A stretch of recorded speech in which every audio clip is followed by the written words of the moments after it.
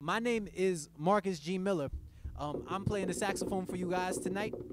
Um, I'm a saxophonist. I'm based here in New York City, Harlem, and I'm also very interested in mathematics. I kind of like look at the way that math and music come together, and the relationship between math, music, and the transcendent beauty.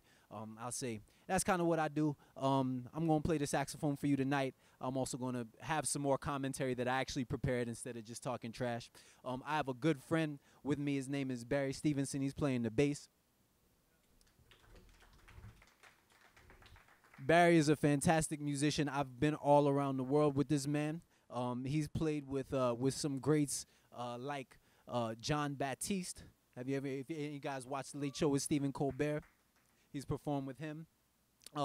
Jasmine Horn, fantastic singer, twice Grammy nominated. Also been that's who I travel with him doing that. He's also played with Grammy winner Jameson Ross. Were you on the album with Jameson? Okay. All right. He was on the second album with Jameson, and he actually has an album coming out now.